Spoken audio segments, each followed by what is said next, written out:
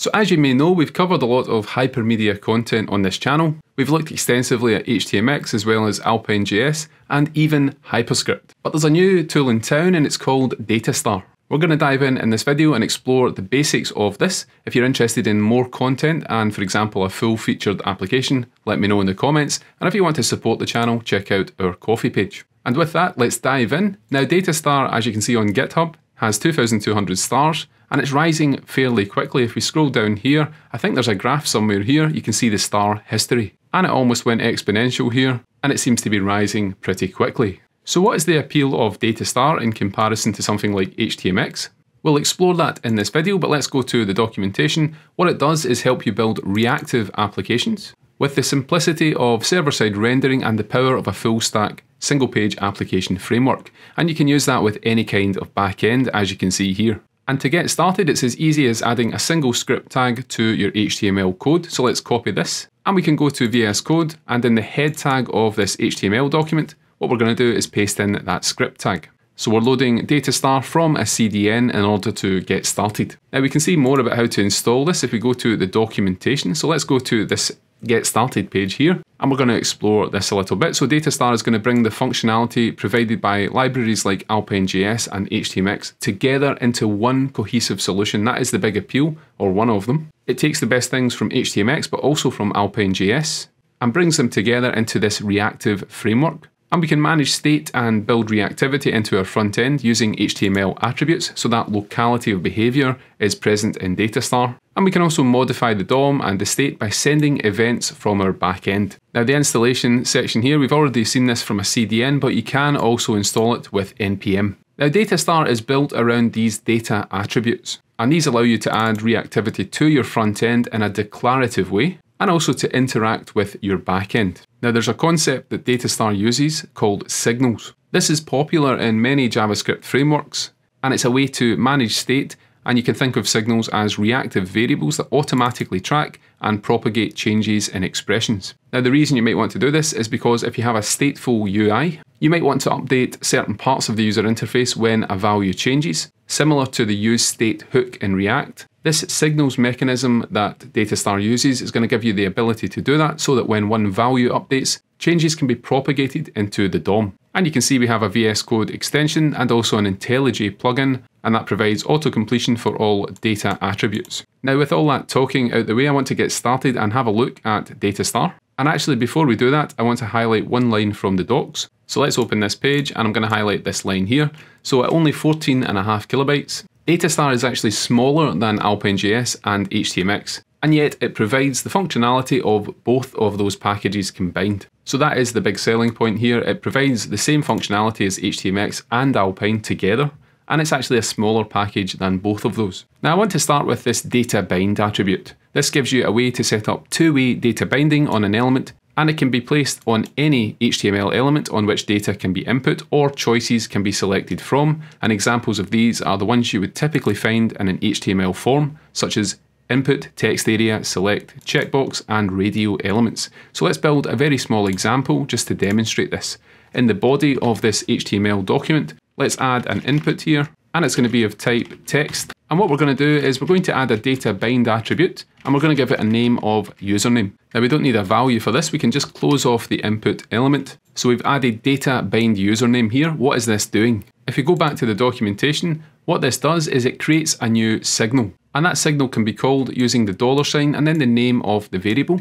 In the documentation, they have data bind input, so they can refer to the value of that using $input. So if either one of these is changed, the other one is automatically updated. That is the two-way binding. So let's demonstrate this again by going to the documentation, and I'm going to add a paragraph tag here, and let's input our name. So we can say my name is, and then we're going to add a span here that's going to have a data text property. And this is another property from Datastar. And the value for data text is going to be the $ and then username. So we're referring to that signal name of username that we created in the input element. And if we change the input, we're going to see this reflected in the paragraph tag. Let's test this out. I'm going to open index.html. So we have this unbelievably complex user interface, and what I'm going to do is type my name into this. So let's type Bug Bites in here, and you can see that updating immediately on the document.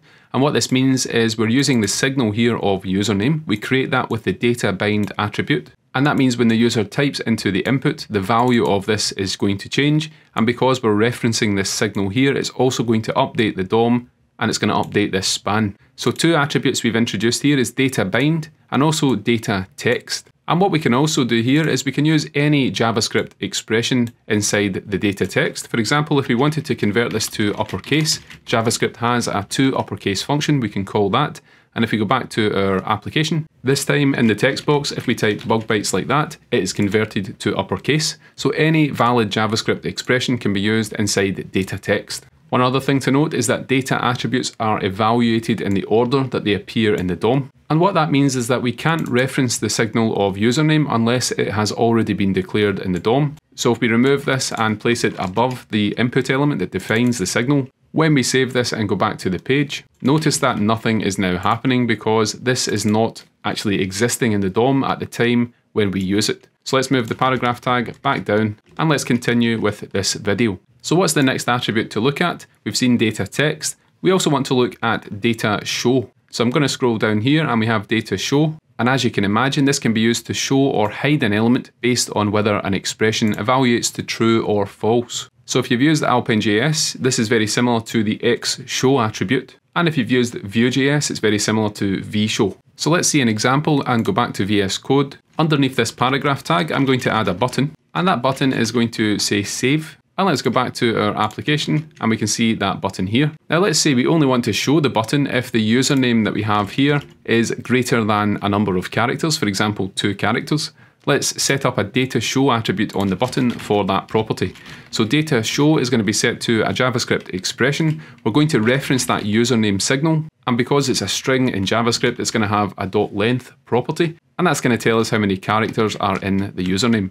And we're going to set the expression to greater than 2. So that means that the button should only be shown if the username that's been typed into this input is greater than 2 characters. Let's test that out and refresh the page. And you can see now the button is hidden. We start typing here. As soon as we get to more than 2 characters, the DOM is updated dynamically. Very nice, very reactive and very interactive. And it's very simple to use this mechanism, and you might be familiar with that from Alpine.js or other frameworks. And we can also use more complex expressions. So let's copy this button to the line below. So let's say we only want to show the second button here when the length is greater than 2 and it's less than 5. So we can chain an AND expression in JavaScript and we can refer to username again here and the .length property, and we can check that that's less than 5. So that is a slightly more complex conditional expression. We can now save this and go back to our application. We don't see any buttons by default. As soon as we type more than 2 characters, we see both buttons, but one of them is going to disappear as soon as we go beyond 4 characters.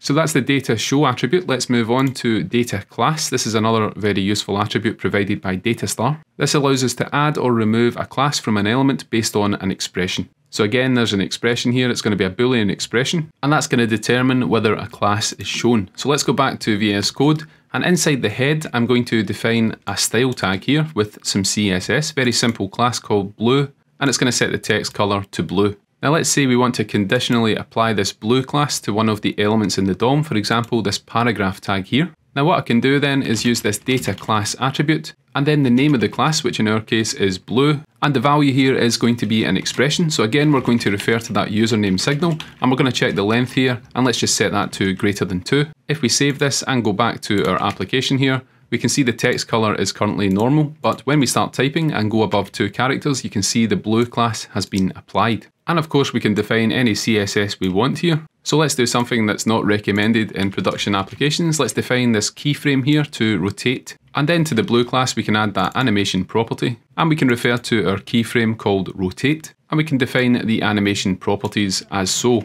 So let's save this and go back to the application. And when we start typing in here, 2 characters we have, and that is fine. When we go to that third character, you can see the text disappears and starts rotating around the page. This is a nice production effect, and I'm sure your clients will love this. Now if we go back to VS Code, let's just remove that because it's not good. And we can remove this keyframe as well, so we'll keep the simple color of blue here. And what if you wanted to add multiple classes to this paragraph tag? So let's say, as well as defining the color blue, let me paste in some more CSS here. So we have another class called large, and that's going to change the font size.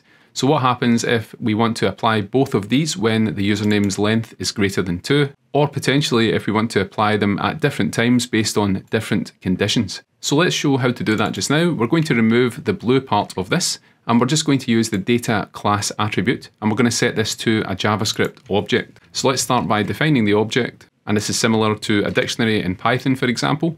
And then what we're going to have is a key with the class name. So in our case, it's going to be blue. And we're going to map that to a condition. So the blue class will be applied when the username's length is greater than 2. And then we can add a comma here, and we can add a second class. And let me move the text to a new line here. And the second class from above was this large class. So let's paste that in there.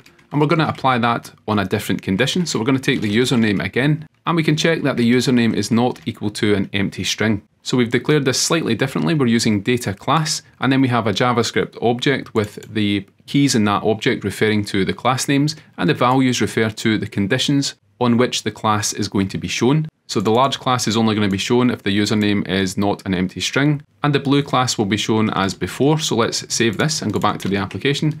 And as soon as we type into this field, it's going to increase the font size, and that's because this large class is being applied because the username is no longer empty.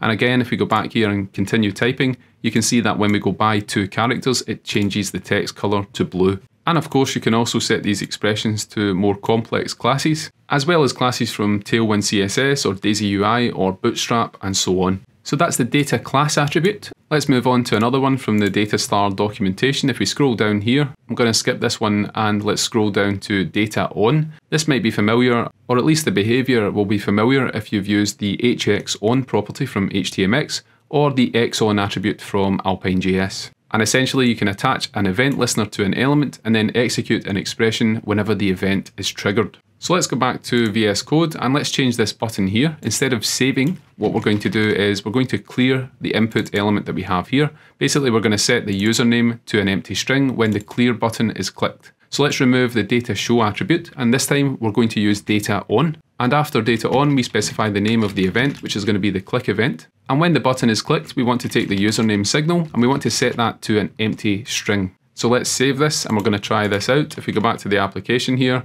we're going to type some text in here. And when we click clear, you can see the input is cleared out. And the reason for that is because we are setting the username to an empty string. So the data on attribute is very simple. It allows you to perform event handling, and you can react to events to trigger behavior in the document and so on. So that's some of the more useful attributes. I want to now move on to the backend setup. So let's go back to the Datastar documentation. And if we scroll down here, we are going to get a section on the backend. Now what Datastar uses is server-sent events in order to stream one or more events from the server to the browser. So if we scroll down here, we have code examples in different languages. Here's an example using Go. So Datastar has these SDKs in different languages. In Go, what you do is you define a new server-sent event generator. And then you can call a function called merge fragments, and that's going to handle merging fragments that are returned from the server into the DOM. Now the ID in this fragment that's returned, this is important because it's going to tell Datastar on the client side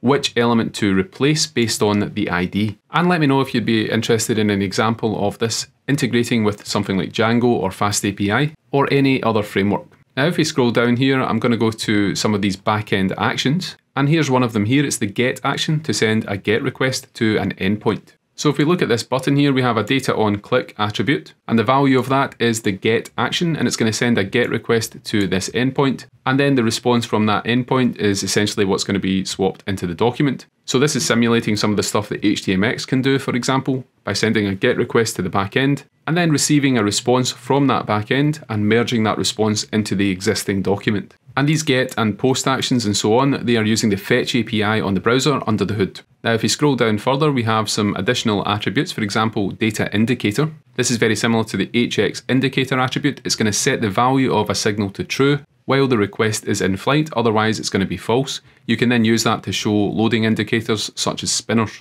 So in this example, we have a button. When that button is clicked, it's going to send a get request to that URL. And then we have the data indicator attribute that creates a signal called fetching. And you can see the spinner or the loading thing at the bottom. That's only going to be shown when fetching is set to true. In other words, when the request is in flight. So that all works very seamlessly. And you can use that to show feedback to your users when requests are in flight. So we saw the concept of actions here. So let's go to the top. And I'm going to go to this reference section here. And this gives you an overview of different things that Datastar provides. And one of them is these action plugins. And you can use these in Datastar expressions to perform specific actions. Here are actions for all of the HTTP request methods. And we have a single browser action as well. This is the clipboard action. So I just want to show an example of this. So let's go back to VS Code, and I'm going to add a final button just below these two.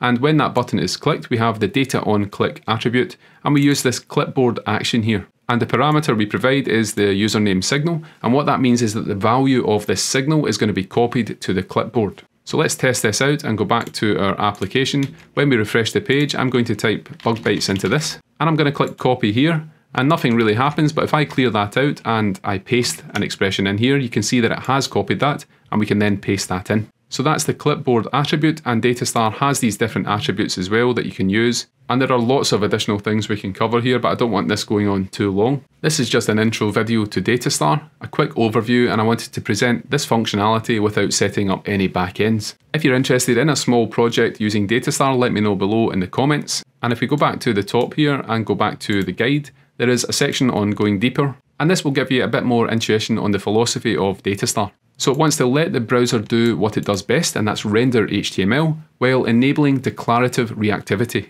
And I think this is a good demonstration of why declarative code is really amazing. So to add a class to an element using the imperative JavaScript code, we have this, quite complex. We have to have an if statement, and then we have this expression here, which is pretty complex. With Datastar, you can do this very declaratively, as you can see here, and it's much more cleaner. And it's also much easier to get a quick understanding of what's going on with this declarative code. And you can read more about signals and the way that Datastar uses signals in this documentation as well. And you can also create namespaces for your signals too. So you can see that here, 𝗏.bar is set to 1, so that's the name of the signal. And again, we can dive much deeper into all of this in future videos if you're interested. And we already saw a little about actions, for example, the backend action functions. And these allow you to send requests between client and server and then perform actions. So if we scroll down to this section here on embracing simplicity, we can finish here. So Datastar is smaller than Alpine.js and HTMX, but it does provide the functionality of both libraries combined.